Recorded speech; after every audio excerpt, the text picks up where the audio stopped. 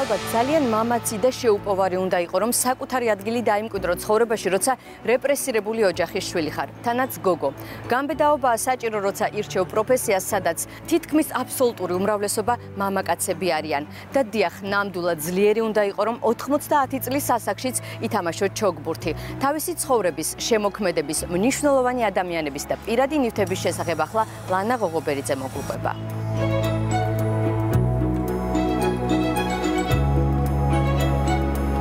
ალბათონ ლანა, გამარჯობა, როგორ ხართ? კარგად. გვითხარით, როგორ ახერხებთ აი ამას, რომ დღემდე თამაშობ ჩოგბურთს და თან კარგად? არ ვიცი. ბევრი წელია თამაშობთ? კი, მე ჯერ უნივერსიტეტის დროს ვთამაშობდი, მერე ვეღარ ვთამაშობ, მე დავუბრუნდი და გამოდის, რომ ეს ჩოგანიც თქვენთვის ერთ-ერთი მნიშვნელოვანი პირადი ნივთია. რას ნიშნავს თქვენთვის ეს თამაში ზოგადად? აი ხელში რომ იღებთ ჩოგანს, რას გრძნობთ ამ დროს? აი იცით რა, სულ უბრალოდ რომ თქვა სიცოცხლის ნაწილია. ბედნიერი ვარ, როცა კორტებზე ვარ, მერე კარგად ვარ. საოცრებაა ნამდვილად.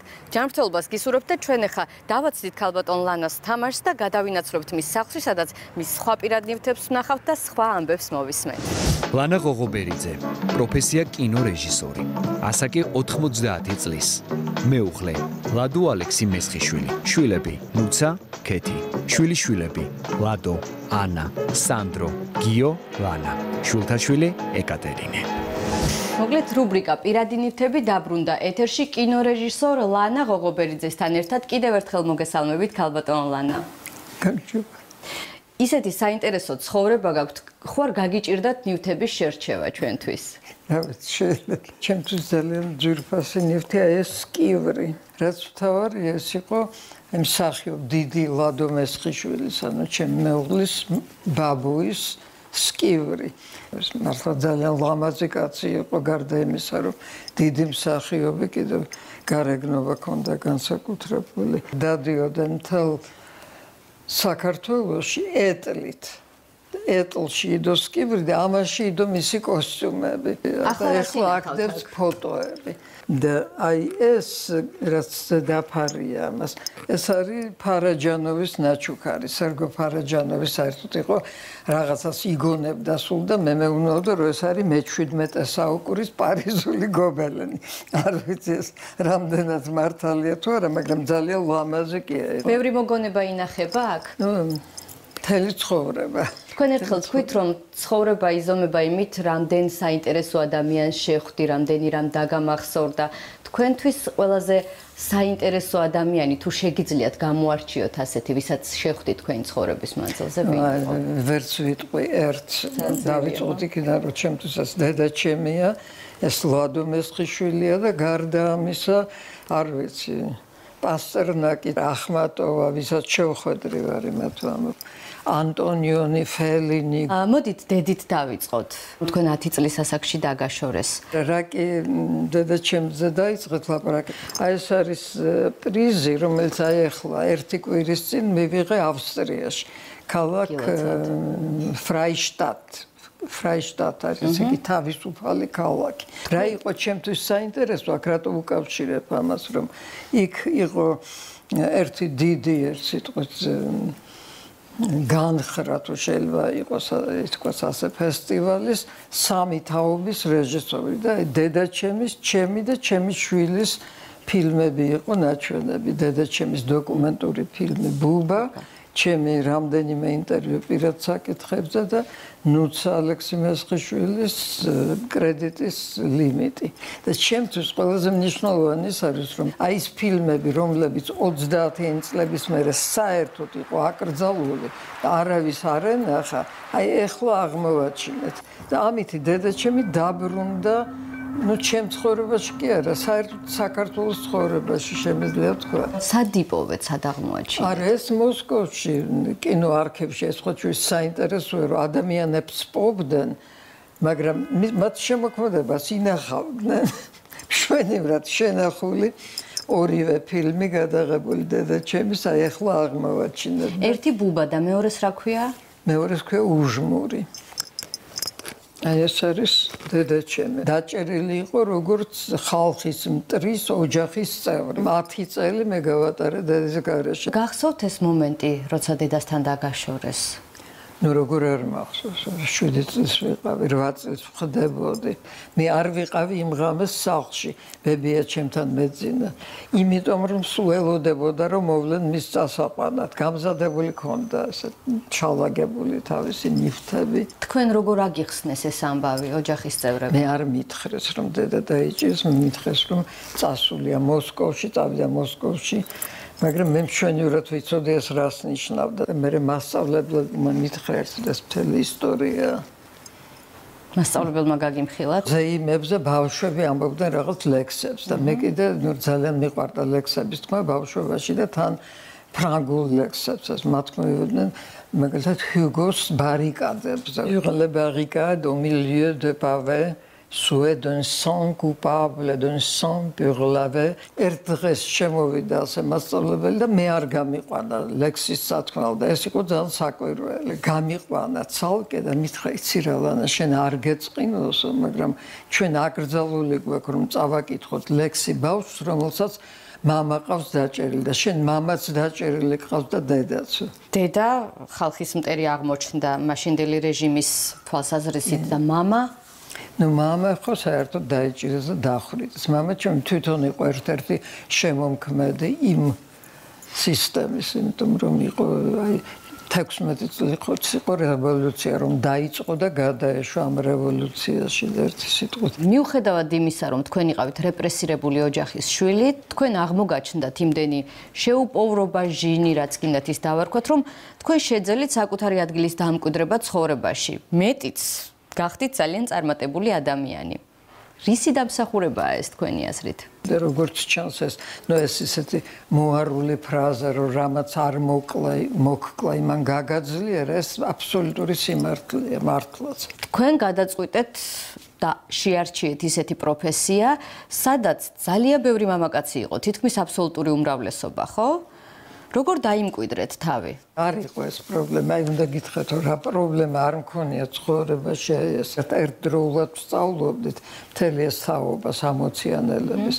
ნუ ძმები შენგელაიები, ესა გელდარი და გიორგი ოთარიოცელიანი. გოგოები იყვნენ თქვენს გარდა?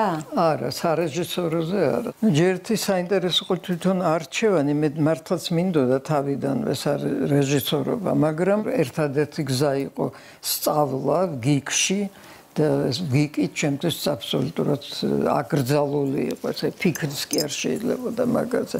ამიტომ მე თავიდან ნუ იმიტომ რომ რეპრესირებული მშობლების გამო თავიდან მე ვისწავლე უნივერსიტეტში, თბილისის უნივერსიტეტი დავამთავრე, ფილოლოგიური ფაკულტეტი, მე ასპირანტურა დავამთავრე, ასპირანტურაში მე დისერტაცია მქონდა უკვე მზად და აი ამ დროს გაიხსნა გზა, რომ სტალინი გარდაიცვალა.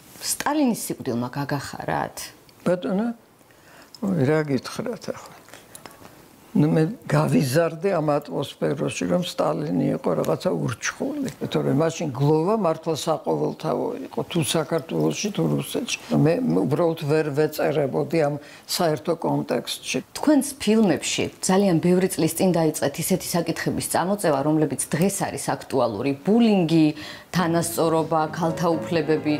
როგორ მოგდიოდათ ეს თავში მაშინ, როცა ჰეროიკული რაღაცები იყო მოდაში და სამშობლო პარტია და ასე შემდეგ. ძირითადად. კინოში ყოფნას მე იმისთვის მინდოდა, რომ რაც მაწუხებდა, მაფიქრებდა, მაღელვებდა, იმაზე მელაპარაკა და ეს სისტემები იყო, რაც მაშინ რაღაცნაირად გრძნობდი მათ აქტუალურობას, რითიც ცხოვრობდი. კინო საერთოდ ცხოვრების ნაწილია, ცალკე კი არ არის. შემდეგ ნივთზე გადავიდეთ. ეს ლურჯი ძროხა საიდან მოვიდა თქვენთან? ეს ძროხა არის სტრასბურგის სიმბოლო. ერთ-ერთ დაბადების დღეს ეგ ჩემმა შვილმა ნუცამ მაჩუკა. ძალიან მიყვარს ეს და რაც ვთორია, მაგონებს მთელ ჩემს მუშაობას სტრასბურგში. აი, როდესაც ჩავედით პირდაპირ სტრასბურგში, ფაქტიურად საქართველოს შესახებ არ იცოდნენ არაფერი. ჩვენი მიზანი იყო ჯერ მაშინ და მერე როცა უკვე ელჩი გავხდი, რომ აი გაგვეგებინებინა რა არის საქართველოს ფენომენი. ესე იგი, სტრასბურგელი ლურჯი ძროხიდან ეს გადავედით პოლიტიკაზე და ლანა ღოღობერიძის პოლიტიკაში მოსვლა. რამ გამოიწვია ეს საერთოდ? თქვენ იყავით სფეროში, რომელიც გიყვარდათ, გიждდებოდით. სწორედ იმის გამო, რომ მონაწილე ვიყავი ამ 9 აპრილის მანიფესტაციების, ქუჩაში ვიდექი, სულ იმ ღამეს იქ ვიდექი, როცა ტანკები წამოვიდნენ ჩემზე, მე და ჩემი შვილი, აი ესე გავრვოდით და მოგვდევდა წერაქვს შემართული ჯარისკაცი. ეს იყო გარდამტეხი მომენტი. ეს გარდამტეხი იყო და რაც ვთქვია, შემდეგი პერიოდი, როცა მოგვიხდა, აი მართლა ბრძოლა იმისთვის, რომ დაგვემტკიცებინა, რომ ეს არ იყო ჭყლეტა, ეს ოფიციალური ვერსია იყო. როგორ მოხდა და როგორ მოკლას, როგორ მოხდა მართლა მკვლელობა აბსოლუტურად მშვიდობიანი მანიფესტაციის.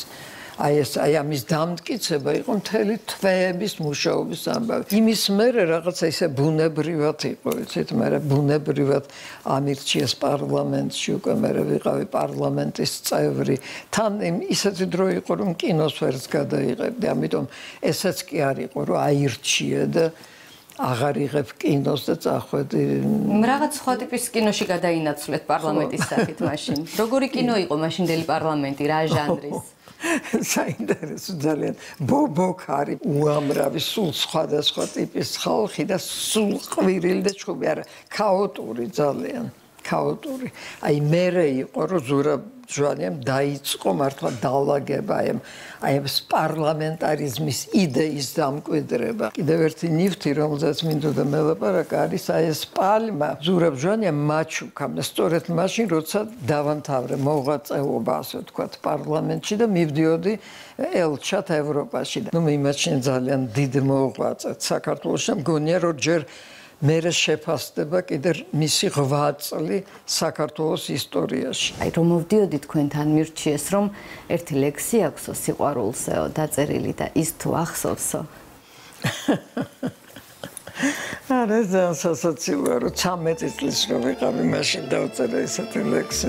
ჯობია ნუ მეტრფის ნურვინ გული მაქვს ავი და ქუში ვინც წინათ მხიბლავ და ურვით უაზროდ შემძულდა გუშინ ახლა კი სანატრელს სურვილს ჩავაქრობ შფოთიან გულში აღარ შენ მინდიხარ თვითონ არც სიყვარული მინდა ყოველდღე იმედი თითო ქრებოდეს ზაფხულის ბინდად არ გაგამწარათ არ ვიცი რატომ დავწერე ისე ბევრი თაყვანისმცემელი ყავდათ ყოველთვის თქვენ მაგის გახსენება სიყვარული მამოძრავებელი ადამიანი. და ვლადოსთან ჩემი მთელი ურთიერთობა ეს არის მართლა დიდი რაღაცა ვიცით პოემა შემიძლია ვთქვა ნამდვილი.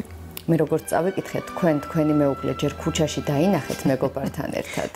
კი რუსთაველზე მოვდიოდით გული ლორთი პანჯე ჩემი მაშინ უახლოესი მეგობარი და მე და დავინახეთ წინ მიდის მაღალი ლამაზი ძალიან ახალი და ძალიან ელეგანტური რაღაც სხვანაირი ელეგანტურობა ჰქონდა და ესე ვდიეთ იმდენად მოგვეწონა რომ ვდიეთ არ ვიცოდით ვინ იყო ხო და მე გავიგეთ რომ ეს არის ცნობილი არქიტექტორი და საერთოდ ცნობილი ადამიანი საქართველოში ლადო მესხიშვილის შვილი თვითონ აი ესეთი არქიტექტორი სპორტსმენი მოთხილამ რა ვიცი ყველაფერი იყო მაშინ ლადო ხო და აი მე შევხვდი ბაკორიანში კი და მე ერთ შეჯიბრებაში ვიღებდით მონაწილეობას და ერთ სიტყვით იქიდან დაიწყო მე ჩვენი ურთიერთობა. არ იყო ეს მარტივი ურთიერთობა. არა, სულ არ იყო მარტივი, აი სულ იყო აღმა და დააღმასულები, მაგრამ სწორედ ამითი ძალიან ესეთი ბობოქარი და საინტერესო და სულ უკანასკნელ წუთამდე ესეთი აქტიური. პირად ურთიერთობებშიც თავისუფლება ალბათ თქვენთვის ძალიან მნიშვნელოვანი იქნებოდა როგორც საერთოდ ეს რაღაცნაირი ჩვენი პრინციპი იყო, ისიც თავისუფალი იყო და მე თავისუფალი ადამიანები ვიყავით და უბრალოდ ერთად ვიყავით მაინც. ყველა გადახრებით. გადახრებს რას ეძახით? ნუ ეს დარჩეს ისტორიაში დარჩეს. როგორ შეეგუეთ მის წასვლას? ძალიან ძნელი იყო. და ეხლაც კი არ მინდა მაგას ლაპარაკი. მაშინ ხო საერთოდ წლების მანძილზე საერთოდ დალაპარაკება არ მინდოდა ამ თემაზე, არც ეხლა. რისი დავიწყება გინდათ და რა გინდათ რომ სულ გახსოვდეთ? და მე მაინც მივედი იმ დასკვნამდე რომ უნდა მოერიოთ ამ სულს იმისათვის რომ დაინახო ჯერ დღევანდელობა და მერე მომავალი. და ამის ძალას გაძლევს მე მგონი ურთიერთობა ადამიანებთან. აი სულ სხვადასხვა ადამიანთან. აი შენ არსებობ სხვა ადამიანებში და მე მგონი საერთოდ უკვდავებაც ეს არის, იცით? აი როცა გრძნობ რომ თუნდაც ჩემ შვილებში, შვილიშვილებში, აი პატარა ეკატერინეში, შვილთაშვილში, ხო, აი იმათში არსებობ შენ. და მთელი იდეა ჩემი ახალი ფილმის არის ეს, რომ წარსული უნდა გააერთიანო ოქროს ძაფით. ამიტომ ეხლა საბოლოო სათაური ჩემი ფილმის არის ოქროს ძაფი. კინცუკი არის ეგეთი ტექნიკა იაპონური და დამსხვრულ ჭურჭელს მიაგნეს ასე ტექნიკას, რომ ოქროს ძაფით აერთიანებენ. და ის ხდება მშვენიერი და გამძლდა როგორც ახალი. რა გეგმა გაქვთ ახლა? ეხლა ჯერ ეს ფილმი უნდა გამოვიდეს, ჩემი ბოლო ფილმი და ძალიან მაინტერესებს. ეხლა ჩემთვის სწორედ ხოჭით მართლა განსაკუთრებით მაინტერესებს ქართულ მაყურებელთან შეხვედრა. კარგი, ქალბატონ ლანა, წარმატებებს გისურვებთ. დაველოდებით თქვენს ახალ ფილმს და ახალ ფილმებს და თარგმანებს. მადლობთ. მადლობა თქვენ. ნახვამდის.